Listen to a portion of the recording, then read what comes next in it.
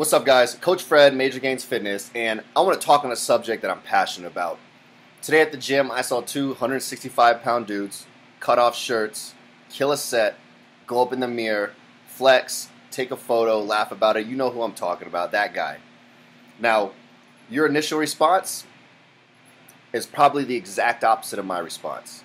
You see, when I see that stuff, I get amped, man. I get pumped. I get going. I want to kill my set because the person next to me, regardless of their size or their status, is killing it so much that they're proud enough of their progress so much that they want to take a picture of it. Send it to whoever. Send it to their boys, their girlfriends, their people on Instagram, on Facebook. They want to show the world, look at me, I'm making progress.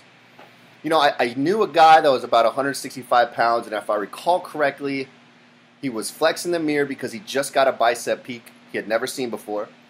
And he vaguely remembers two relatively large guys laughing at him and making fun of him for it. Now, actually, I got a photo of this guy. I'm going to put the photo up right now. That guy was me. 5 years ago, I was the 165-pound guy that saw gains for the first time, flexed, got made fun of. 5 weeks ago, I stepped on stage at the Washington State Open and got first place at 200 pounds on stage. So if you're that guy that's going to make fun of everyone in the gym, regardless of their stature, because they're smaller than you, flexing in the mirror, I want something to happen. I want you to remember this video. I want you to share with your friends and laugh like this guy doesn't know what he's talking about. But 4 years from now, there's going to be somebody in their gym that you want to look like. Someone you want to emulate. Some 210-pound dude, big, strong as shit. And you're going to tell yourself, one day I'm going to look like him.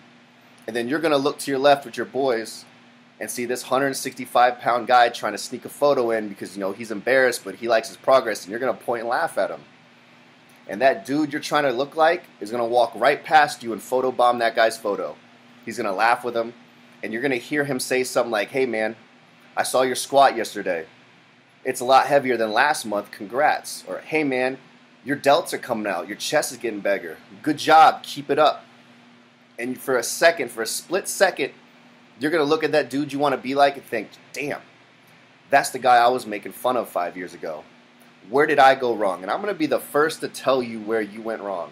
For the past couple years, you have spent all this time fueling your body and never once fueled your mind. And when you forget to fuel your mind, you forget to fuel your environment. Everyone knows if an environment does not promote growth, you will not grow.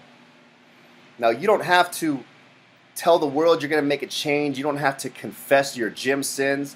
You don't have to ask your boys in the gym permission to make a change. You just got to wake up now. Stop being an asshole. It's real simple. I understand it, man. If you were the first person in your group and everyone else is making fun of someone, you just wanted to fit in, you know, it happens. Everyone gets suckered into that. But you know right from wrong.